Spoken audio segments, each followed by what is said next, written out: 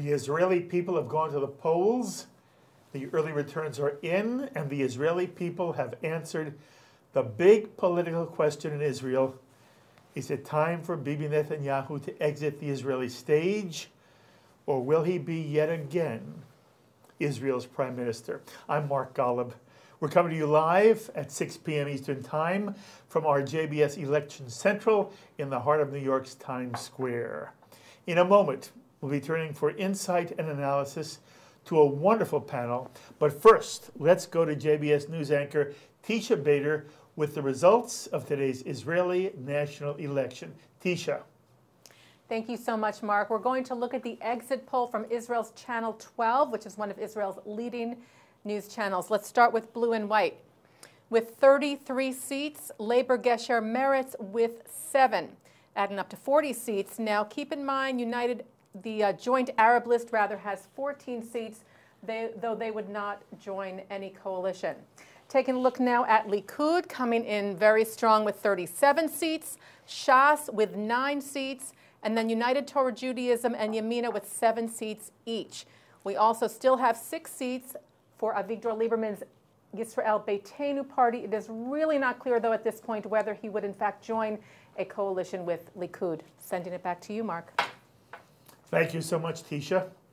So the questions regarding how the Israeli people feel about Benjamin Netanyahu may have been answered in today's election.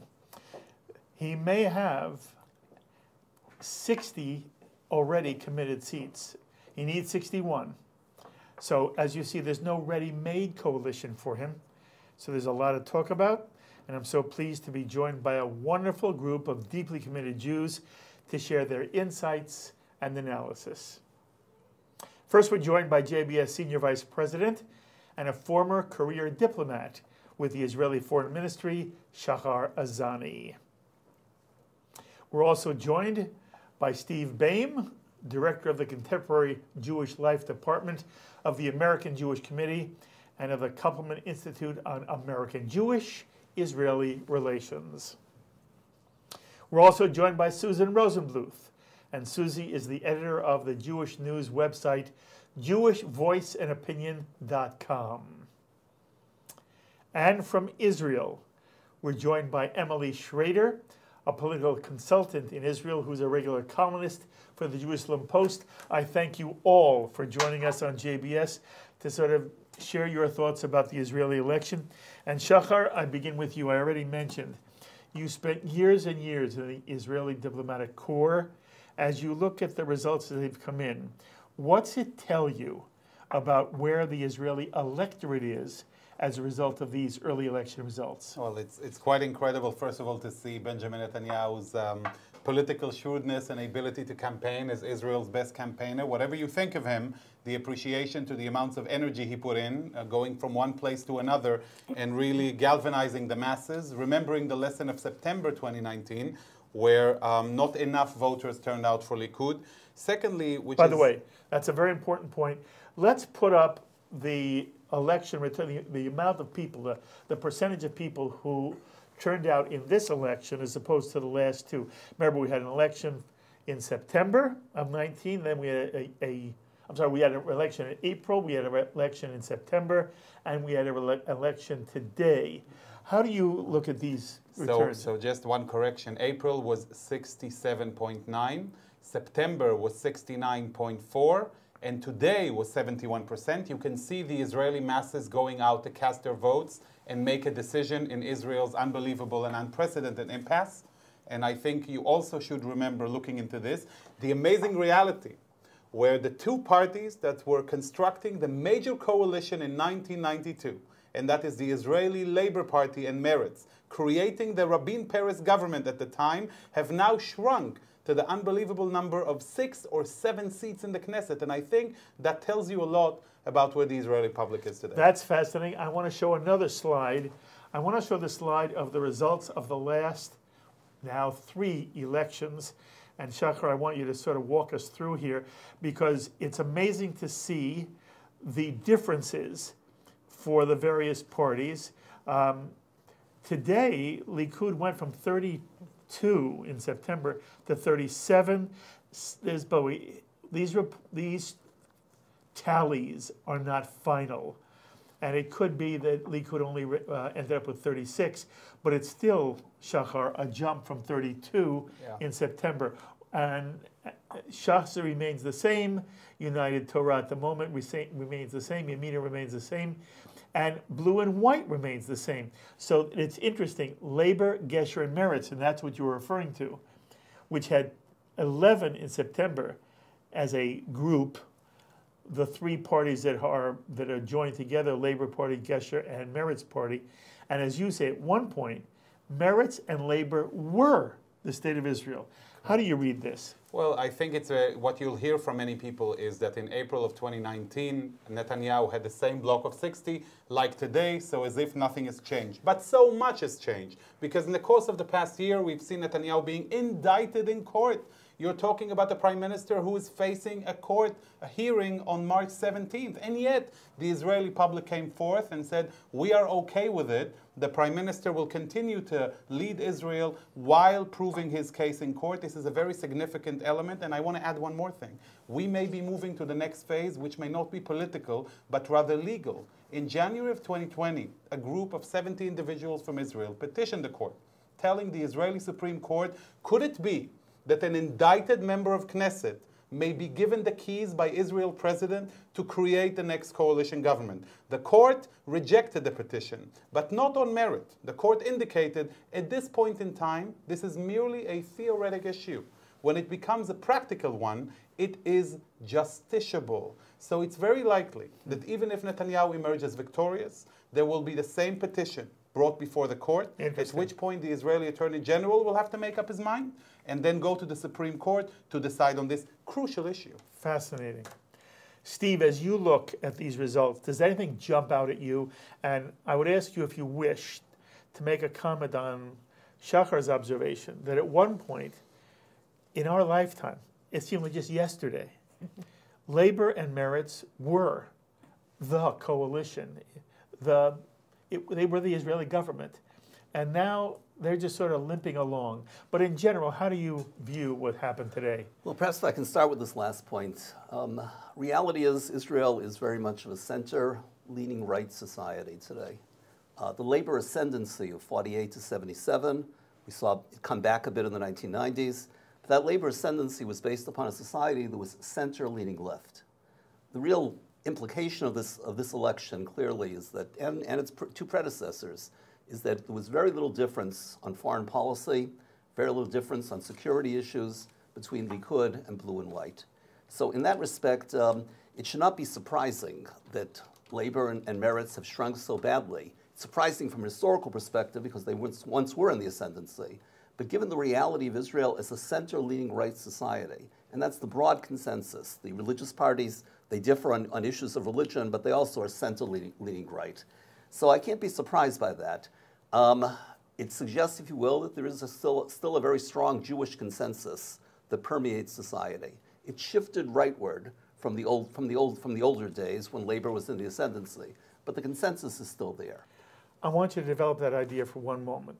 What's it mean to say that the Israeli electorate has moved to the right? In what way in America, right and left tends to be conservative and liberal. I'm not sure the same words apply to the Israeli electorate. When you say it's now center-right, what do you mean? I mean, first of all, it remains a democracy, and in that respect, the people have spoken, but their own leanings and inclinations are to vote for center-leaning right parties. What's right mean? They certainly have marginalized Otzma Yehudit, and in other words, the extremist party now for the third straight time has not passed the threshold. And that party is extreme on the right. Exactly. Okay. So in that respect, so I call a center-leaning right society. In terms of how that plays out in terms of issues, in terms of looking ahead, I don't think the classic differences over Oslo, the approach to a peace process, the issue of settlements, all these things were quite divisive in previous years. The current consensus, I still would like to think that most Israelis would favor a serious two-state solution if one were really in the bag. But putting that aside, that it's not on the horizon, most Israelis are making a statement that they trust Mr. Netanyahu on security issues. He has missed the security. They trust his relationship with the United States, certainly in terms of the current administration. And as was Shahar mentioned, he happens to be an incredible campaigner who showed his mettle during this past campaign. So in that respect, when I say it's a center-leaning right society, what I'm suggesting is that the broad consensus is that we are not terribly optimistic about any kind of serious peace process. What we want is someone who will secure Israel in terms of the dangers and risks it faces, such as the issue of an Iranian bomb, for example. Okay, I'm going to come back to you, but Susie, what's your sense as you see what seems to be a Netanyahu now in a position to actually form the next coalition government? And in a moment, I'm going to want you, Shahar, to explain how he does that, because 60 doesn't do it, 59 certainly doesn't do it. But at the moment, it looks like Netanyahu is coming out very strong. What's your sense? First of all, we haven't heard from the army yet, so that those votes still have to be tallied in, and which is why most people that I've been speaking to in Israel have told us, hold on, wait, it's coming. Do they expect there to be a difference? Yes. In what way? They expect it to be more favorable to the right, to Bibi Netanyahu and that coalition. Okay, are you saying he could win another seat? Yes. Shahar, does that make sense to you? That could happen. However, it's worthwhile to indicate that the exit poll by Israel's major news channel 12 just changed and has given one more seat to the Arabs. So Bibi's bloc is now 59, and we shall see what happens. I agree completely with Susie. We have to wait until every vote is counted. It's critical to know where we stand now. Every seat matters. Okay, and do you agree with Susie? The sense is, if the vote changes because of the army's vote, they will tend to go for Bibi. Well, historically that's been the case, but again, remember, this was the only issue that was on the table in these elections was not social, was not economic, was not even security. It was Netanyahu, Himself. yes or no. Himself, That yes. is it. Yes, which is an interesting phenomenon. We haven't seen that in Israel, I don't believe. No, Netanyahu has brought Israeli And politics that's to an really what's extreme. so interesting, because when you spoke to people in blue and white, it felt like, hey, wait a minute, whatever you do, don't call us leaning left. We're not leaning left. We're here on security. No one is talking about vacating the Shטachim, the communities in Judea and Samaria. Nobody is talking about running away from the Jordan Valley. That's what I heard every time I spoke to anybody in blue and white. We're not left. Don't call us left wing. Right. Interesting. Yeah, and also remember that regardless of BBS or BB-no, at the end of the day, this is what the Israelis had to decide upon, whether they're willing to go ahead with Netanyahu, and even Blue and White itself had that option. That's correct. In the round of October, Yes. Blue and White could have agreed to Yes. a government of national unity with Netanyahu, at which point, in about a month from now, Gantz would have assumed position as prime minister. Correct. They refused to do so, carrying forth the banner of only just no Bibi. That's correct. And this is the price they may be paying now. Did this surprise you? Did the outcome surprise you? I used to say that I felt very strongly about what I used to call the Israeli chicken. It had a right wing and a left wing and nothing in the middle. So was I surprised? I was kind of expecting the same stalemate because it was not about leaning left or leaning right. And that's how it was played here. When you listen to Americans talking about the election, the Americans were talking about, well, we hope that will come to be a sensible, leaning left government. And I said, who are you talking to? Who is saying this to you? Certainly not in Israel. Nobody in Israel wanted to say to me, think about us as the left wing. The issue even about whether they could form a government with Arab support, everybody I spoke to in blue and white said, don't look for it. It's not going to happen. Everybody I spoke to on the Arab list told me, don't look for it. It's not going to happen. I mean, if I can't believe them on the ground, we're going to say, no, they're not telling the truth. But here is the question. Had it not been Benjamin Netanyahu leading the Likud, had it been somebody else, would we have seen a different result? I'm not sure that we would have seen the same result vis-a-vis Likud. We could have definitely seen a fresh, new face, whether it's blue and white, you said center-right, and that's correct, Stephen, and it could have been completely upside down. The only difference here, and that this is yes Bibi, no Bibi. Interesting. Correct.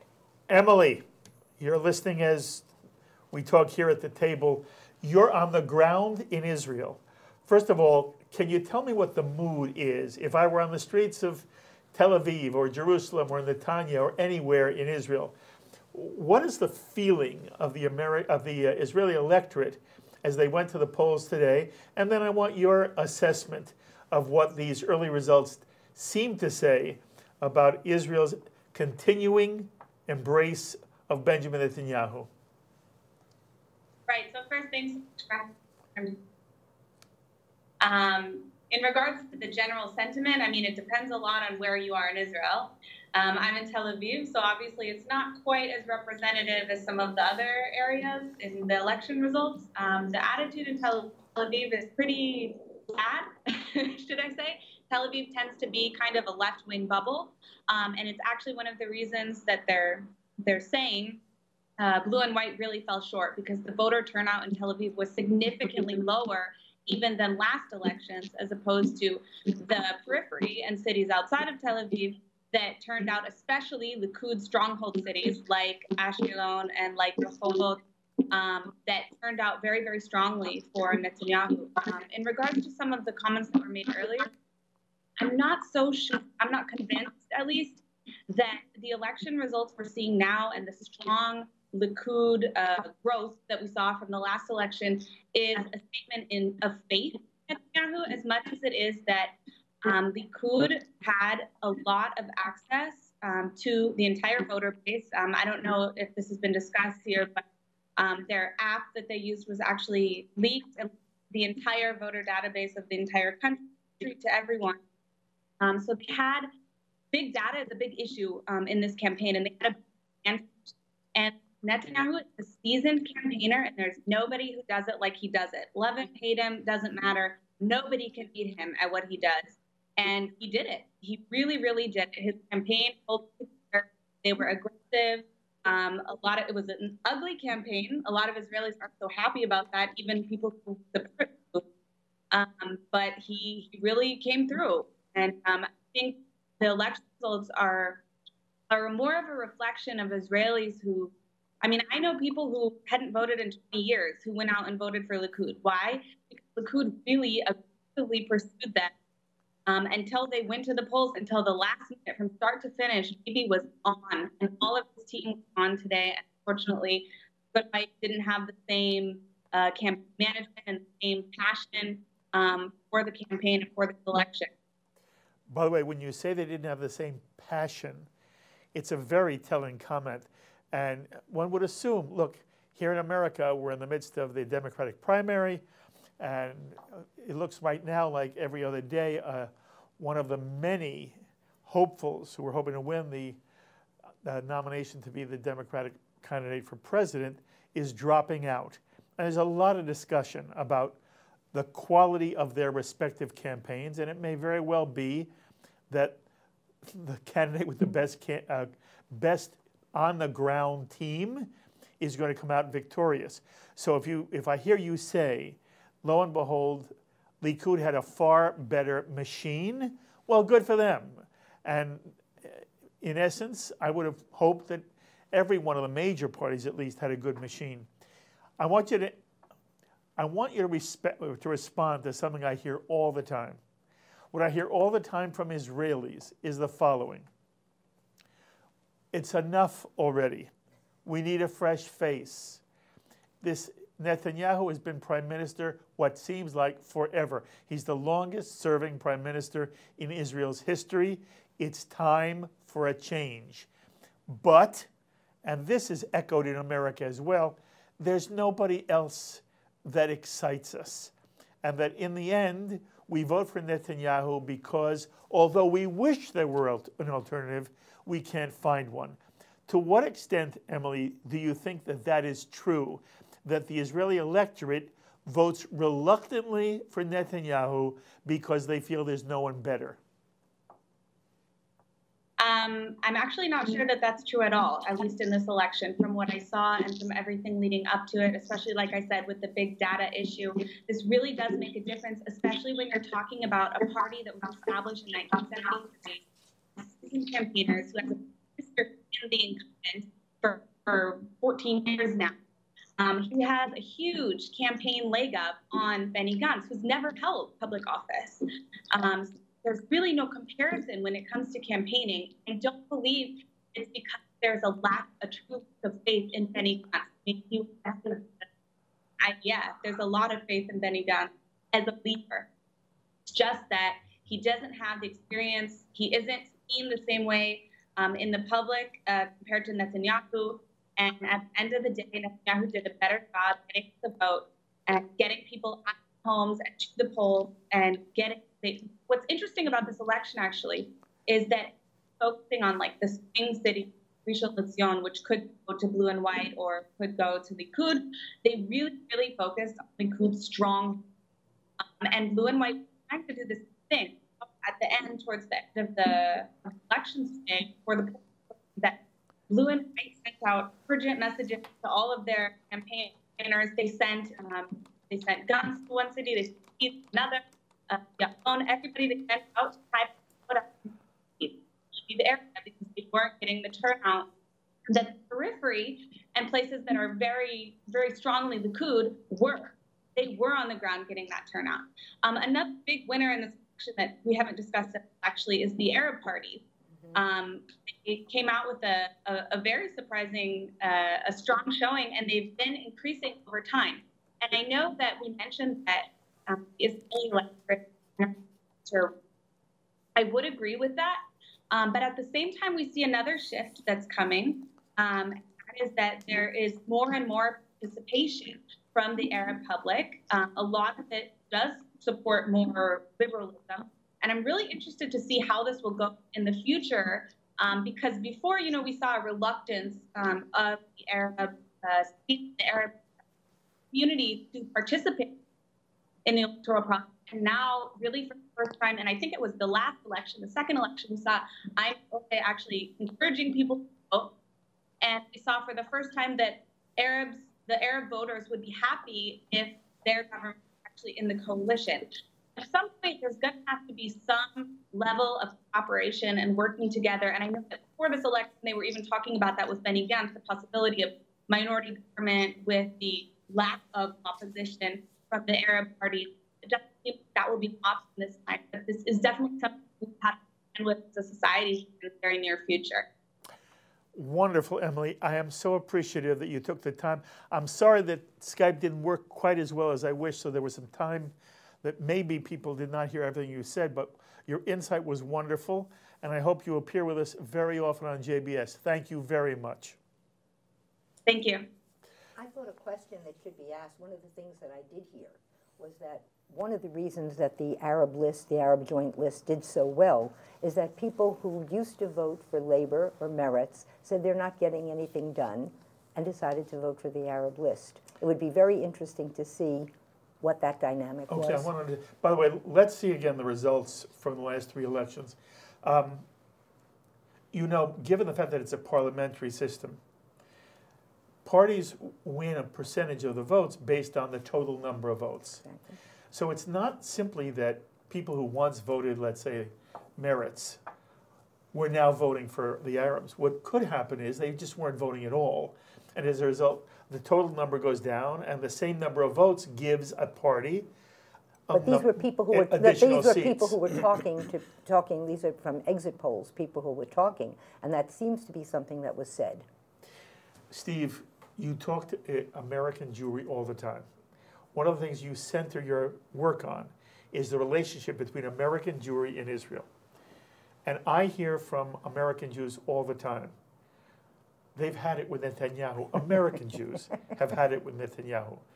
And the American Jewish community, which tends to skew liberal, tends to skew Democrat, in the American elections, they're very anti-Trump. They're very much pro almost anyone who's going to run on the Democratic Party. There seems to be a similar feeling in Israel about Israeli politics, and that Netanyahu is associated with Trump. I want to know in general how you think American Jewry is going to react to this election in Israel if it turns out that, in fact, Netanyahu, despite all of his legal problems, despite them, he's going to be chosen by the Israeli people to lead the next coalition government. Well, first of all, the distancing between American Jewry and Israel has far more to do with American Jewish assimilation than it has to do with the relationship with any particular Israeli political party. In other words, if you distance yourself from matters Jewish, generally you're going to distance yourself from Israel.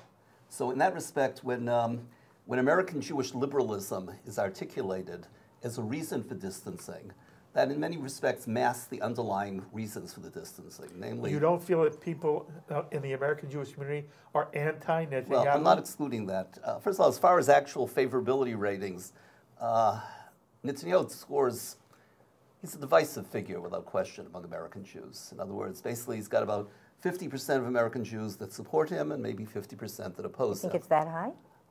It's hard to be exact, but it's always been a rather polarizing figure. He's a controversial prime minister, and there's no getting around that.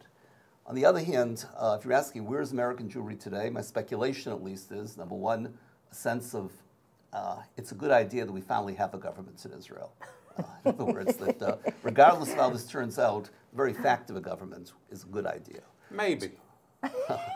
Maybe. All right, secondly... If the court doesn't overrule it. Oh, wait, you don't mean maybe. I absolutely I do hear mean him. maybe. Explain what maybe means. Well, there is a variety of scenarios that could happen, assuming, just for the sake of assumption, that you have just this anti-Bibi movement says we have to get rid of this 14-year prime minister who has been there for too long. Therefore, Lieberman will have to make a decision whether he hates Bibi more or the joint Arab list more. In which point, assuming that they have 61 and Netanyahu is 59, then 61 overcomes 59. I'm sorry, who has 61? If the right-wing bloc, Netanyahu's bloc, has only 59, yes, then you have 61 on the other side. No, you Including don't. the Arab list. Including the Arabs. Yes. Wait a Including minute, the Arabs. whoa, wait a minute. Yeah. Are you now... And Beiteinu. But wait, I want to see the list again from this election. Right. Put it Arab up on the list and screen for us Beiteinu. to look Numbers at. are there. I don't think they're anywhere near 61. Okay, Blue and White has 33, and the coalition of Labor, Meretz, and Gesher has stuff. That's 40 seats. No, take Plus. the Arabs and Lieberman. Fine, if you add that, Yes, that's what he's That's doing. it. That's then what you I'm have saying. 54. No, then you have 60, 60. You have 61. 54. You're making two leaps here. Sure. Okay? One leap is that in the end, Avigdor Liberman is going to go with the left. You asked me about the scenario. And you're making another assumption, which I did not expect from you, that 14 members of the Joint Arab List are going to be embraced by Benny Gantz Correct. and become part of the coalition. Correct. On a scale of 1 to 10, Shahar, how likely is that? On a scale of 1 to 10, what were the chances On Israel a will go to 3 no, elections in 1 year? No. Scale of 1 to 10. I can't tell. 5. 4? Oh, 4? please. No. 1. I 1. never Steve, say on a never. I didn't say never. I said 1. I don't think it's possible, given who Lieberman is on the one hand. And number two, within the joint Well, list... Lieberman that may be Can I the one please where it finish? comes. Within the joint list, you have one particular faction, the Balad faction, which is known as having at least one member who's been a supporter of terrorism. Other members are against, frankly, LGBTQ rights, which is a divisive issue as well, not nearly as important as the other one. But under those circumstances, I just don't see a coalition that will include Lieberman on the one hand and the joint list on the other hand. No. Not coalition, Stephen. Assuming there is a 61 You mean the minority vote government to bring in a approach? government, and that government will remove Netanyahu as prime minister, will establish a Gantz-led government, and this government, without Netanyahu in the political game, will go to elections one more time in 4 months. I think the odds of a national unity government, as remote as those are higher than the odds of a... Under Bibi? Yeah. Well, I want to go on record. I don't think that's... I think, again, put the numbers up one more time, please. I want to go on record. Based on everything I've seen over the course of Israeli politics, the notion that the left is going to create a coalition of any kind, operative, minority, that involves... temporary, that involves 14 members of the Arab list, plus Avigdor Liberman, is absolutely impossible. How? First of all, the updated exit poll gives one more seat to the Arabs. Doesn't matter. And I just want to mention one more thing. Emily mentioned aggressive work by Likud. Very true. Likud has been super efficient, but it goes beyond Likud itself. It's regardless of the database that Likud has, because the truth is that within that block, take Shas for example, they used Netanyahu as their banner. In their ad campaigns, they said, vote Shas, you're voting Netanyahu. In a way, it reminded me as if it's another image of Rabbi Ovadia Yosef. Instead of using Rabbi Ovadia Yosef, they used Netanyahu. Right. And they still had an incredible achievement of maintaining 9 seats. The second thing, also, Amy... you're arguing against your other premise. That's fine. It's Israeli politics. We do that at any given moment and parallel. Okay. And then the second point is Ayman Odeh. We just have to watch you dance, that's all. And Ayman Odeh. I want to talk about the joint Arab list. We spoke about the large turnout. Absolutely true. The Arabs indeed, think about 2015, Netanyahu moved in droves and voted. But what made them do it? On the one hand, you want to say increased participation in the Israeli society. And that's more democracy. Yeah. And that's a sign of a more cohesive society. Great.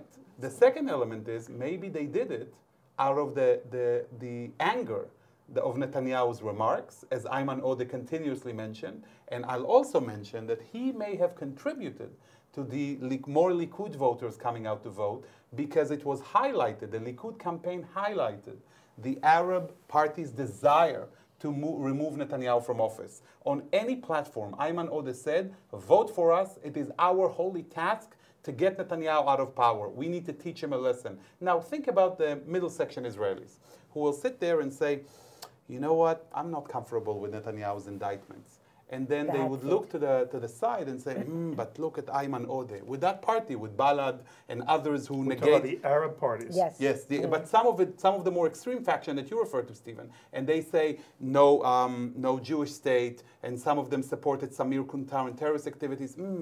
So if I don't vote for Netanyahu, I may end up with them somehow. So maybe I should. Or supporting it from outside the government. Or even supporting it from the outside. So that may, in its place, have motivated so much of the voting for Bibi. I wanted to ask you something else, because one of the other things that I have been hearing is that there were some people who said that voting for Netanyahu was voting for Donald Trump.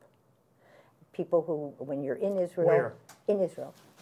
That when I spoke to people who said that they thought it was important because people that I spoke to who are expecting Donald Trump to win, I said, you're not listening to American television, but okay, and felt that if Donald Trump does win, they basing themselves on the recent trip when Donald Trump presented, the administration presented its peace plan. Considering the way both men came, Bibi got a lot of points in America for having really made sure to ask and say how important it was for Gantz to come too.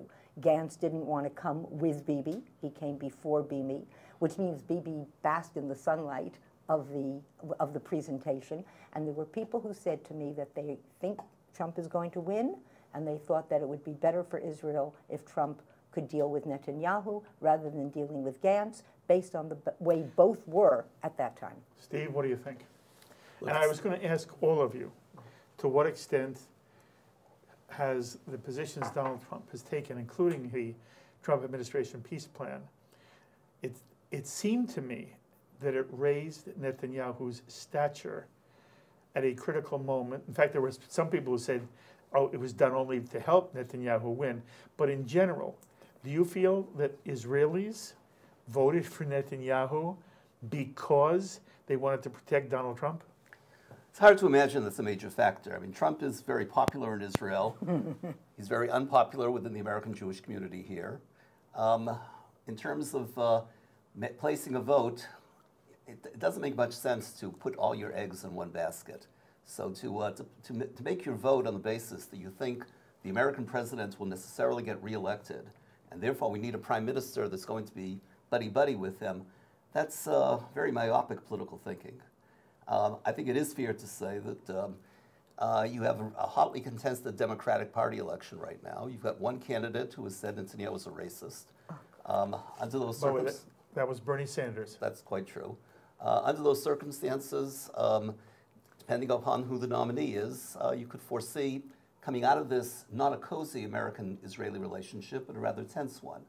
If I were to criticize Netanyahu in terms of his record, I think he does have to stand on the notion that there was a bipartisan consensus within American politics going back to 1948, for all intents and purposes, of support for Israel. That bipartisan consensus has eroded badly. The Prime Minister contributed to it. I wouldn't say he caused it, but I certainly think contributed to it. How? Well, his embarrassing Obama by going to Congress and giving that speech against the Iranian deal, his being so blatantly partisan in terms of his favoritism for Trump, again, a very divisive, controversial figure in American politics.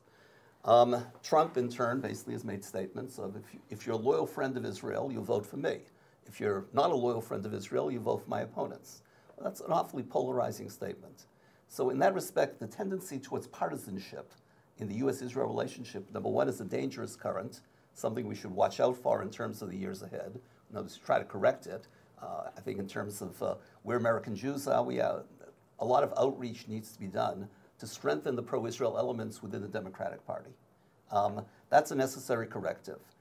In terms of Israeli politics, if anyone was asking me for my advice, it would be keep your lines open with both parties and don't hinge everything upon who's going to be the next president.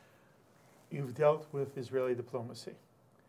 It's hard for me to believe that in the halls of the equivalent of the State Department of America, whatever it is for Israel, Foreign Ministry, that they don't understand that they could be dealing today with Trump, and tomorrow they could be dealing with Sanders, or they could be dealing with Biden, and 4 years from now they could be dealing with somebody else, and that from the Israeli perspective, there's absolutely a desire to maintain bipartisan support in American Congress. And by the way, American Congress has been pretty bipartisan.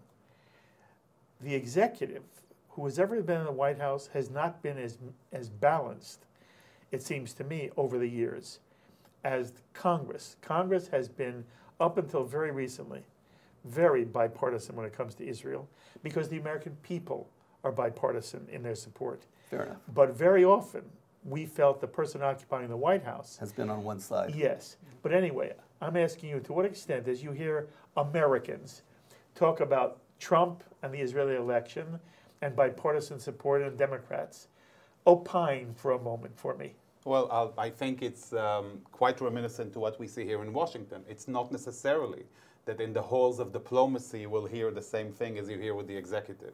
So what the Israeli Foreign Ministry says and the Prime Minister's, for instance, political needs sometimes clash, and we know who's powerful. And the second element is what you mentioned about the Trump peace plan. I don't think Israelis thought about Trump to a degree when they voted in favor of Netanyahu, especially when Netanyahu emphasized in the course of the campaign that he had to cope with a beleaguered president and administration in Obama. And even though he mentioned several times I had a lot of respect towards him, we had major disagreements. However, you are correct, I think, Susie, in saying that the Trump peace plan has elevated Netanyahu to a degree, but more than it elevated, and I'm sorry to be the Israeli who pushes to the negative, it shone a light onto blue and white. That blue and white had to make a decision on policy issues that had nothing to do with Bibi. Now you have to decide whether you're in favor of annexation, in favor of moving in that direction, and immediately you saw the fracture within the party. Some of it said yes, some of it said let's wait. Within blue and white. Within blue and white. And that led to Netanyahu's campaign saying, I know what I am. And it's not about Bibi or no Bibi. We have a way, we have a policy, and you can trust me. And that is what hurt blue and white. It also might have helped blue and white if Gantz had been there with Bibi, and they might have presented a face together. I have to tell you, I think Gantz would have been swallowed in that light in between Trump and Netanyahu. Anyway. So in that regard. But he was anyway. Because he wasn't there, he wasn't swallowed. Yeah. He was there. No, he was He separate. came earlier. He wasn't in the Yeah. He wasn't the bologna in the not sandwich. He was He not wasn't at the overshadowed meeting. on television. Right. That's That's true. how It we're wasn't figuring. overshadowed on Right. television. That is Exactly. Exactly. He also refused, if you remember, one of the issues that came up in the campaign was to have a debate between Netanyahu and Gantz. Now, the past election, Netanyahu was the one who said no. In this election, he pushed for a debate, and Gantz said no. On what grounds? I don't mean, oh God. What do you think the reason was Gantz didn't want to stand on a stage with Netanyahu? Think about this. Who would stand on the stage and debate Yes, Netanyahu? But But he the wanted earlier it election, before. he was willing to do it. Yeah, What but changed? The Netanyahu's towering presence and oratory abilities would have heightened the tension after the Trump peace plan. After the Trump Trump peace peace plan plan. and elevated those issues, would have put Gantz, not only in the sense of, coping with somebody as eloquent as Netanyahu, but also he would have had to make decisions on the issues themselves, and maybe, just maybe, Blue and White was not as ready to make those decisions there. Steve, what do you make of the fact that Israel is about to elect, looks like, to lead the government, somebody who is under serious criminal indictment? He has already been indicted, and as Shahar alluded to earlier, the question is something going to be done in the Knesset to protect him, to shield him, or is there going to be an attempt in some way to undercut him and to throw him to the wolves, even if he is prime minister? How do you see all this? Back when I was in college in the early 1970s, we had the impeachment affair with President Nixon. The argument was made then by highly respected rabbis, including Dr. Norman Lamb, that in Jewish tradition, no individual is above the law. Now, what you have right now, which should be of concern to us, is what's called the override clause before the Knesset, meaning that essentially the Knesset can pass legislation. The Supreme Court can declare it unconstitutional. That should be the end of the matter. In Israel, we're talking. Right.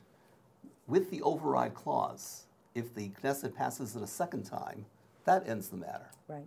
Now, that should be of concern to us because it suggests that if legislation was passed exempting the prime minister from a serious indictment, well, he's under indictment anyway, but from conviction, from serving time or being removed from office because of illegalities, you have a situation where it says, yes, there's one person who's above the law.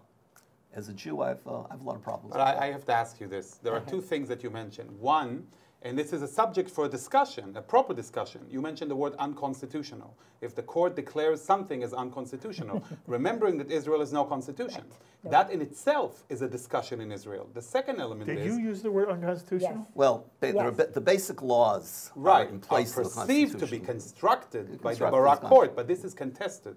And this is not a given. As one of the Chief Justices, Mishael Cheshin, once quote in a minority opinion on the same judgment where Aaron Barak and Shamgar decided that you can interpret basic laws as constitution. It was Cheshin who said, I have seen no Mount Sinai nor thunder or lightning that would herald the coming of a constitution. And that's a debate. The second element I want to... Steve's issue isn't about whether it is or not a constitution. His question is Israel committed to the principle of the rule of law? Well, but For all individuals. Yeah, but being able to take something, and that's the second point I wanted to make. You're mentioning the override clause, but this is again the discussion of the sovereignty of the people. Can the court interpret its own powers and responsibilities in a way that not only gives it more power, but also is able to overcome what the sovereignty of the people, as it's manifested in the Knesset, has decided? These are not simple questions of the Knesset. You are calling the election of a prime minister and through Likud, through an election, that's the sovereignty you're referring to. And the override clause, when an override clause means that the Knesset will legislate so, and if the Knesset legislated so, what should be the power of the court to withdraw that ability of the Knesset to legislate? Okay, having said that, Steve's point is, he's worried, and you use the word us. That is the word that I caught in my ear. I don't care whether it bothers us. I do care whether it bothers the Israeli people. So Steve's point is, he doesn't think the Israeli people will be served well if a prime minister is not also held to the law. My understanding was the only way Netanyahu would avoid basically conviction and incarceration is if, number one, it wasn't proved, or number two, the argument was made similar to what we've heard in the United States, that while he's a sitting prime minister, you leave him alone. Right. After he's prime minister, he's fair game. I don't consider that to be anybody is above the law if it applies to anybody who is, in our country, president, or in Israel, prime minister. So while I'm sensitive to what you say, I don't experience the fear that in some way Israel is making a statement that the prime minister is above the law. For me, it seems like it'll be within the legal structure of the state of Israel. Look, Richard Nixon won the '72 election with 49 states out of 50. It It was an overwhelming victory. The impeachment proceeding continued. He issued a statement saying the sovereign has the right, so the issue was should he give over the tapes. He says the sovereign has the right to refuse to give over this information. That was making a statement that he's above the law. Did he use the word sovereign? He used the word sovereign. The Supreme Court argued by a 9-0 vote that no one is above the law, the tapes have to be given over, and that led to his resignation. Excellent. Well, I don't see the analogy. Help me with the analogy. Look, there's a legal process here, and there are 3 different counts of indictment against the Prime Minister. I think it behooves pretty much everyone to let that legal process play itself out. Short-circuiting it by saying it doesn't apply to someone because he occupies an important office right now, I think that's a violation of that principle. What do you think? I think that the idea of saying that a sitting prime minister, someone who's in that position, they're not saying he's off the hook forever.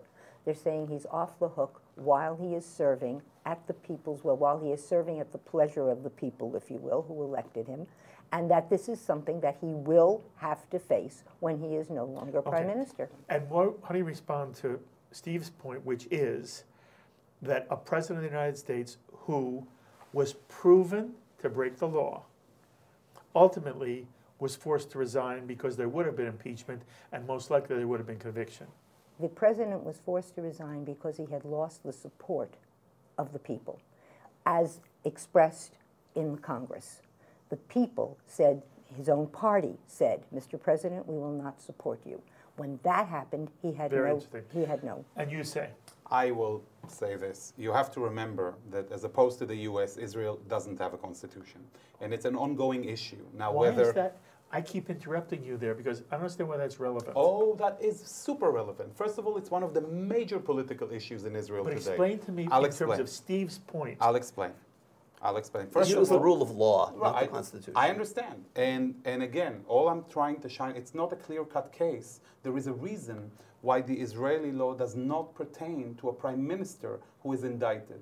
There is an indication for a deputy minister and a minister who have to resign, and even there, it was an interpretation of the Supreme Court, but well accepted.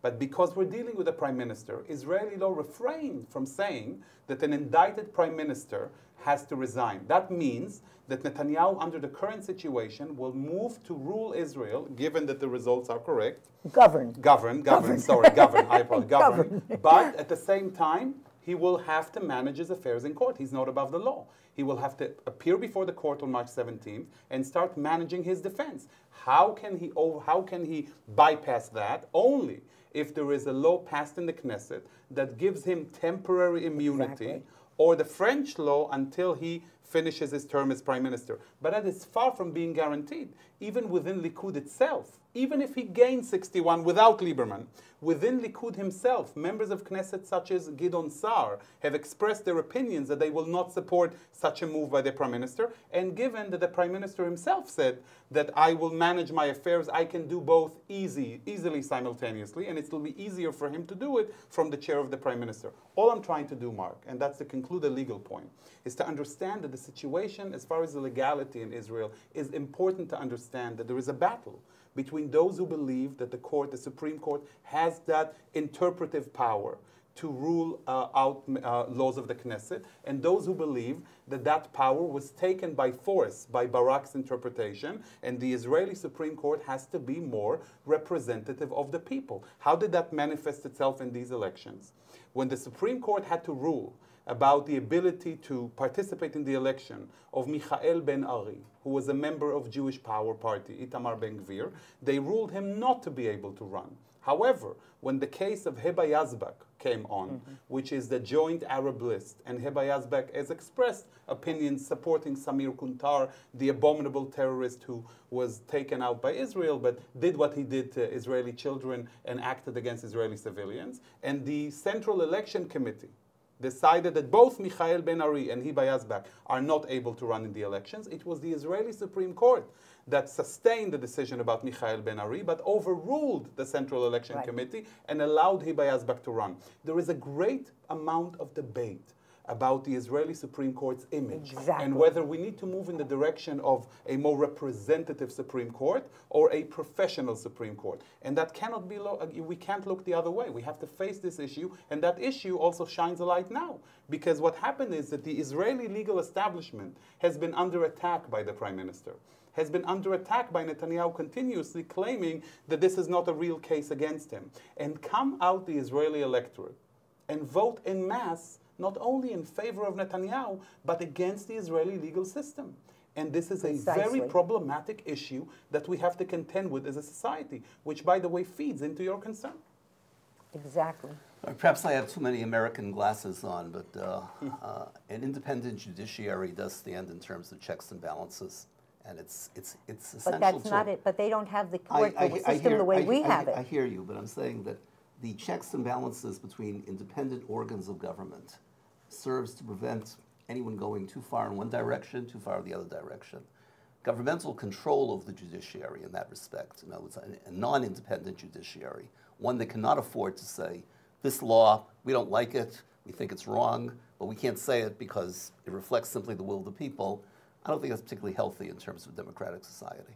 I have another But question. you would have the situation in the United States where you have a Senate that has to confirm the judges. The judges are appointed by themselves, and the Knesset, which is the voice of the people, has nothing to say Yes, about it. I will make, by the way, this general appointment for our audience. And in essence, this is what Shahar is saying as well. Israel does not have an American-style government at all. It is very similar. It's a democracy, and there are branches of government, but they are not formally constructed the way we are constructed. And I think that we think our construct is a very positive one, and I wholly agree with you that it would be very good for Israel to have an independent Supreme Court, which, you know, those on the right say, oh, that's too far liberal. Well, we live with that in America. We had the Warren Court, and the right was all upset. The court seems to be leaning more right now, and the left is upset. But you have to live with that. And it would be interesting to see where Israel goes. And there are some who say at some point Israel should have a constitution, although it may never get there. I want to move on before we run out of time. I want to know the extent to which the issue was only Netanyahu. Was it only peace with the Palestinians and this security issue and Iran and Netanyahu will keep us safe? Or were there any social issues driving the Israeli electorate?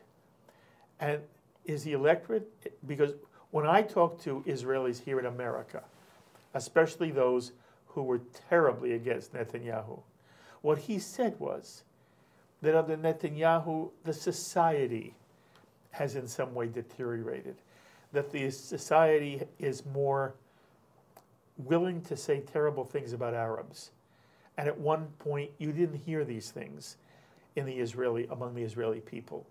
And that there's less of a concern and less of an embracing of non-Jews and Arab Israelis, and for that matter, what should happen to the Palestinians. And social services are suffering. Jewish education and public education in Israel is suffering. To what extent are those issues, what we would normally call in America, internal domestic issues, to what extent did they play any role at all in the Israeli politics?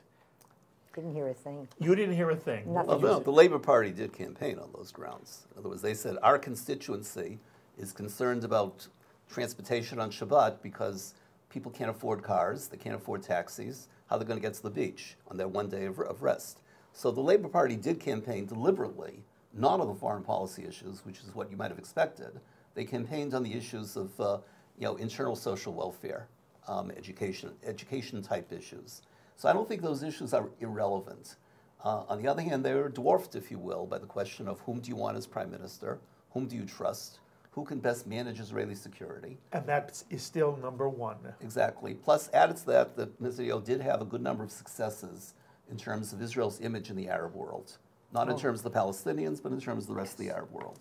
So in that respect, there was a choice between a prime minister under indictment and a prime minister that has been successful. Okay. And people made their choices accordingly. Take a quick minute because we're running out of time. What's your sense of this question? I think this election was only about Netanyahu, yes or no. I don't think that, look at Labor, from 10 seats, together with Meretz in April of last year, to 6, from 6 to 10, and then in September, and now 6. The Israeli public has spoken. The social issues didn't play a part. It was just Netanyahu yes or Netanyahu no. And if you look into the needs of Israeli society, there are some dire issues that need to be taken care of. Are you disappointed in that?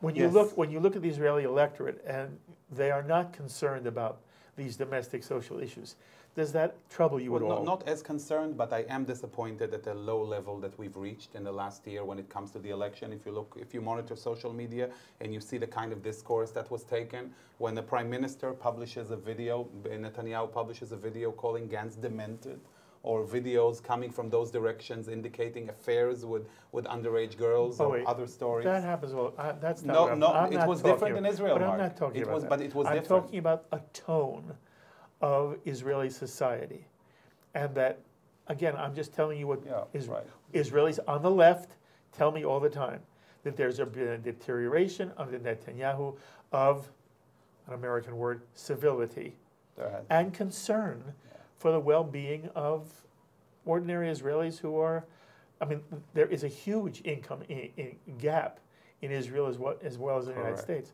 And I'm just, it's surprising to me that none of that is an issue. And you've made it very clear you don't feel this time it is. But I am disappointed. Yes. One last question, and it's for you to begin with. Even if the numbers, put them up one more time, the numbers from this election. Again, we only have a couple of minutes. At the moment, the total number of seats, Likud, Shas, United Torah, Yamina, is 60. 59, updated. Just a minute. On the screen, it's 60. It could be 59, depends which poll you watch. But whether it's 59 or 60, it's not enough. Where do you think Netanyahu is going to get the 1 or 2 or 3 additional votes and Knesset members to put him over the top? Where's it going to come from? Either blue and white. He Who? could go to some Who? of the right-wing Who? members of blue Who? and white. Potentially Yoaz Hendel, Tzvi Hauser, who was the secretary of the government, and others like.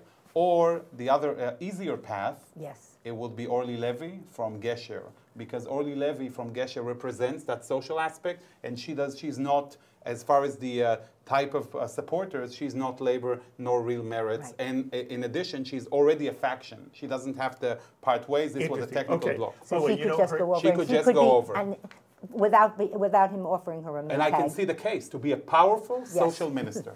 It's interesting. Without a Orly machine. Levy is not a name most American Jews know. Well, they might remember her father, David Levy. Correct. And he was Right. foreign minister under Likud government. Correct. But frankly, Shahar is A correct. great The two- adversary of Bibi. Right. But the two names being mentioned right now precisely are Orly Levy, number 1, and Hendel. What's his first name again? Yoaz. Yoaz Hendel, number 2. So those are the obvious choices. And they will have to basically leave their own parties Right. to And join the that's- coalition. That But happens, he already is a before. faction. Yes. Moshe Dayan strengthened Likud enormously by leaving labor to become Begin's foreign Okay. minister. It is wonderful hearing the three of you discuss this. It was wonderful having Emily as well. And we're going to continue to stay on this. So you're going to be, I'm going to keep turning to you. But Susie, thank you. Stephen, thank you. Shahar, thank you. That's JBS's report on the Israeli election results for March 2nd, 2020. The story is far from finished. We'll be bringing you information on a daily basis right here on JBS. My thanks tonight to all of our panelists, Steve Bayme, Susie Rosenbluth, Emily Schrader, and of course JBS's Tisha Bader and Shahar Azani. Thanks also to our director, Sloan Copeland, JBS Managing Director, Dara Golub, Technical Manager, Michael Paley, Transmission Manager, John McDevitt, and to the producer of tonight's Israeli election results, Carol Lilienthal. Until the next time, I'm Mark Golub. Be well, my friends.